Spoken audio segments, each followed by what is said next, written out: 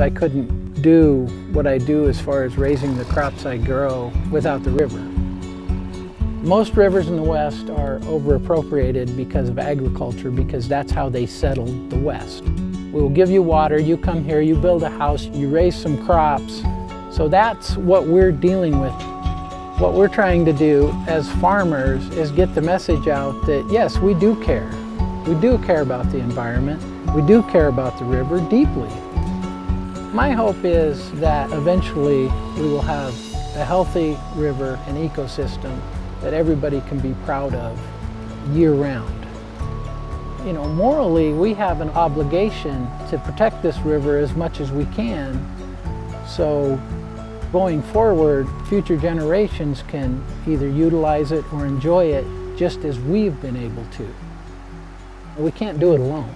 It's a huge undertaking.